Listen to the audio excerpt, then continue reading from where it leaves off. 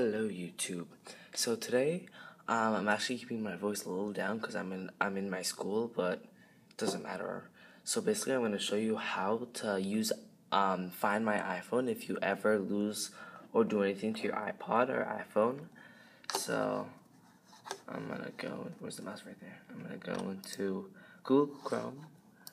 Type in Find My iPhone.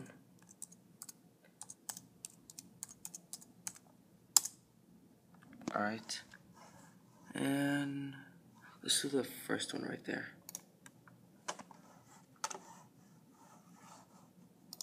And then click on no, never. Find My iPhone. Here it is. Find your here we go. iCloud stuff. Okay. So then I'm gonna sign in. I'm gonna come right back. Sorry guys.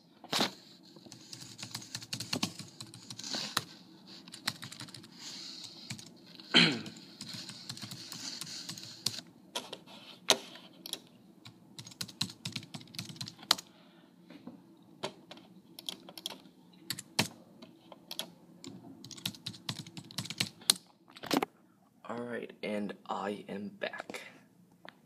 And let me just go back to home. So here's when you log into iCloud. Here's what it is.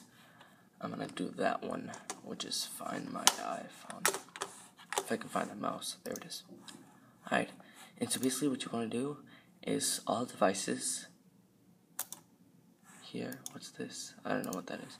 And then that is my iPod. And also another note, for this to work, let me just put into. For this to work, you at least have to have like an internet connection or like at least like location services on. If you don't know what that is, Google search it and then come back to this. And then so I can I can erase it, I can lost mode it, I can play sound, I refresh, and right now I am right now at my school, which is Newton North High School. And so that is my iPod right there. It has recognized it right there. And so yeah, once you play lost sound, I'm not gonna actually do it because I might cut it off. So you can play it, you can like lock it off, or you can fully erase it.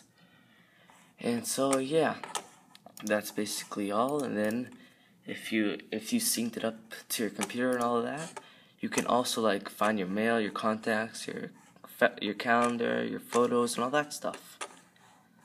So yeah, thanks for watching. Bye bye.